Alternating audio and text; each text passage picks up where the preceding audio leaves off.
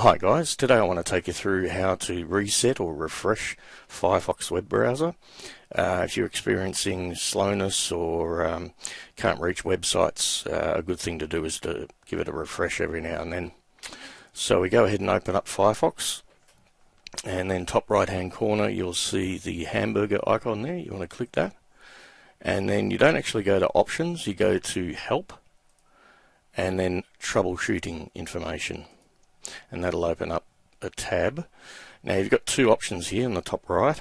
You can restart with add-ons disabled, because probably 50-60% of the time you'll be having trouble because of extensions that you've got, add-ons or extensions.